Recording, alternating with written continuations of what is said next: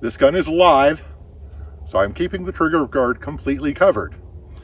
Now I'm fond of referring to these ever so stylish holes in the slide as dirt admission holes. Let's see what happens if they admit dirt.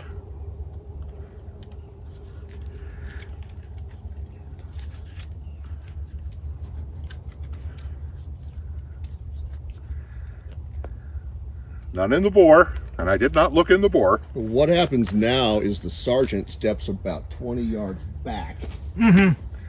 Yep. So you can see that is just jam-packed with mud. Let's see what happens. I have my suspicions.